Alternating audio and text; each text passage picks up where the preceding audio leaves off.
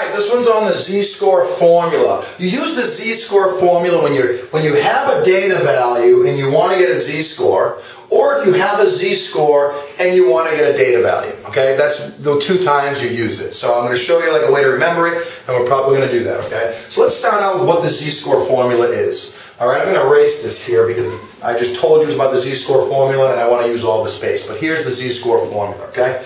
The z-score formula just says that the z-score for any given data value x is just the distance it is away from the mean divided by the standard deviation of the data set. That's all it is. Which makes sense when you think about it. Because when you divide by standard deviation, it tells you how many standard deviations away you are. Like, the z-score is the number of standard deviations away from the mean. If you look at this, we know for this case here, we have, this is still the chipmunk problem, so we, with the acorns, we still have a mean of 24 and a standard deviation of 6. So you can see that if I go one standard deviation above the mean, up 6, my z-score is 1. If I'm 2 standard deviations up, my z-score is 2. So the z-score is the number of standard deviations away from the mean that the data value is. Okay, now, when you divide by something, it tells you how many things that is. Like, if you're 30 years old, and you want to know, I don't want to know how many years you are old, I want to know how many 5s you are old.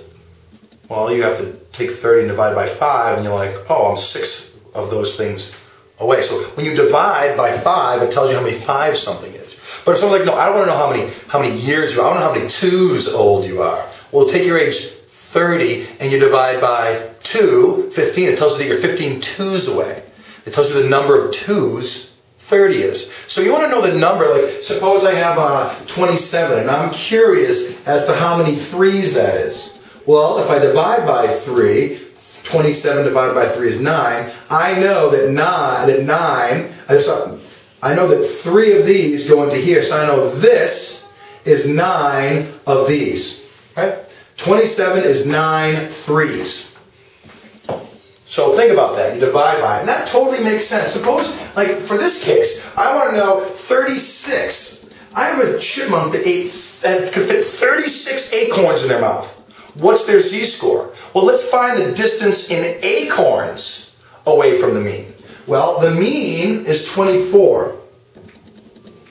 And that's cool. 36 minus 24 is 12 acorns. I'm trying to find the z-score. I don't want to know how many acorns away from the mean. That's not what I'm asking. I want the z-score. I want to know the number of standard deviations away from the mean. The standard deviation is 6. How do I find out how many 6s 12 is? Well, I know 12 is 2 6s, but what's the operation? I divide by 6, and it tells me that 12 is 2 6s away, which means 36, which is 12 away, is 2 6s away. 6 is a standard deviation, which means 36 is 2 standard deviations away from the mean, therefore the z-score is 2. So when you divide by that, here's your distance in whatever units. You divide by standard deviation, it tells you how many of those standard deviations you are away. Another great thing about the z-score is that this is in acorns, this is in acorns, and they divide and they're gone. Acorns divided by acorns is nothing. You have 2. Your standard deviation is just 2. Not 2 acorns, not 2 half acorns, not 2 squirrels. There's no units on standard deviations. It's the standardized, it's the measuring thing. You can measure apples to oranges. It's beautiful.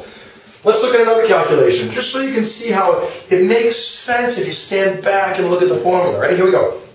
All right. Let's see how. Let's say a squirrel that has 8 could fit 18 acorns.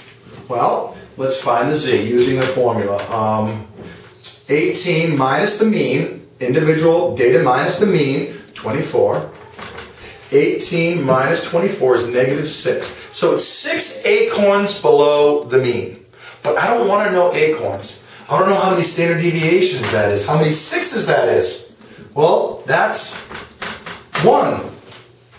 I know I'm 6 acorns, but when I divide by standard deviation, it tells me negative 6 is just 1 standard deviation below the mean. I mean, it's 1 standard deviation. So I know that 18 is 1 standard deviation below the mean. Tells me how many, so you take, okay, you're this far away from the mean in those, how many standard deviations it is, divide by the number of standard deviations. So that's the z-score formula, okay? Now I can manipulate that algebraically. You can ignore this part of the video if you want, but if you like algebra, look what happens. When I multiply both sides by sigma, I end up with x minus mu on this side, these cancel out, equals z sigma. And then I add mu to both sides, and I get z sigma plus mu equals x, and I can rewrite it like this: x equals z sigma plus mu. So, watch here, I'm going to write this up top. So that first formula is when you have data and you want z-score, you use that. You manipulate it when you have z-score and you want data, and you use this formula when you have z-score. And pretty much this also makes sense if you think about it. Suppose I know the z-score. Suppose someone's like, oh, you know, my squirrel's z-score is 3. And I'm like, all right, I've got to figure that out. The z-score is 3, which means it must be 3 standard deviations above the mean, because that's what the z-score is. The formula makes sense. The value I'm looking for, the z-score is 3. 3 what? 3 standard deviations. 3 sixes above the mean 24. And it makes total sense. This many standard deviations above the mean is the data value I'm looking for. 3 times 6 is 18. 18 plus 24, oh, that's a tough one. 8 and 4, we get 30 and 12, 42. So I'm way up there, 42. The data value I'm looking at is 42. 42 goes with a z-score of 3. But doesn't that make sense? The z-score is the number of standard deviations above the mean. So if you know the z-score, multiply it by standard deviation, that many standard deviations above the mean. Let's try with one below the mean. Oh, I was really disappointed. I brought my squirrel, found out that it only had a z-score of -1. Aw, shucks. Well, let's find out exactly how many acorns that is. You're telling me that the number of acorns that you had were 1 standard deviation, 1/6 below the mean? Notice, below the mean, which is, let's see, given in each one, 24. Notice what this is. I'm going to go down 1 standard deviation from the mean. So a z-score of -1. You just go down 6 from 24, it's 18. Let's see. Ooh, -1. So it makes sense. I have a z-score of 1.5, but I know the z-score is 1.5, but I want to find the actual number of acorns.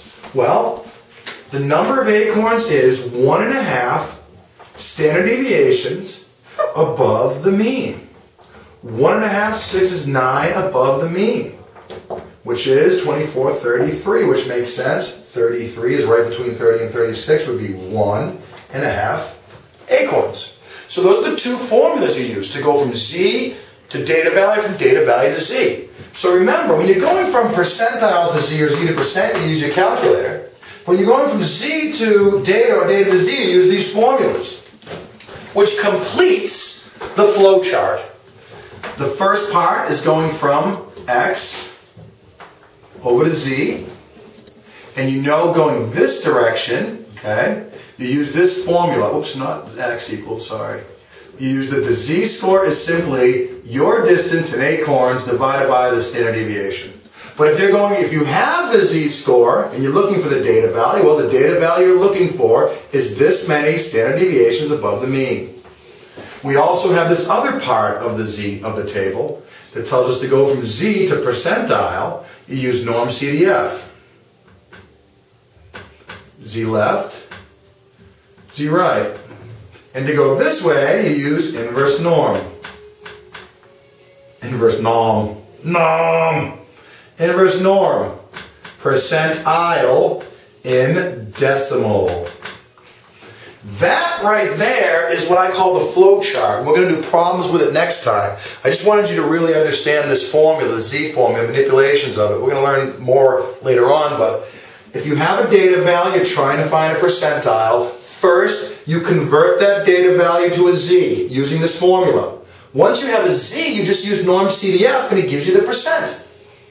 If they give you a percent and they're asking for the number of acorns that correspond with that percent or some data that corresponds, well, you have to use inverse norm, put the percentile in, and out comes a z. Make sure you put it in decimal. And once you have that z, you just know that the data value you're looking for is that many standard deviations above the mean. So it's pretty cool. You can just follow this to go from here to here, follow on the top, to go from here to here, follow on the bottom. You can always remember to do that and just follow the steps. Those steps will actually help you do the calculations. I just want you to really understand what those things mean. Hopefully that cleared it up and you're not just randomly plugging stuff in. Best of luck. We're going to solve some problems using the flow chart and this diagram. We're going to use a diagram to kind of check to make sure they kind of make sense. All right? Have a good day.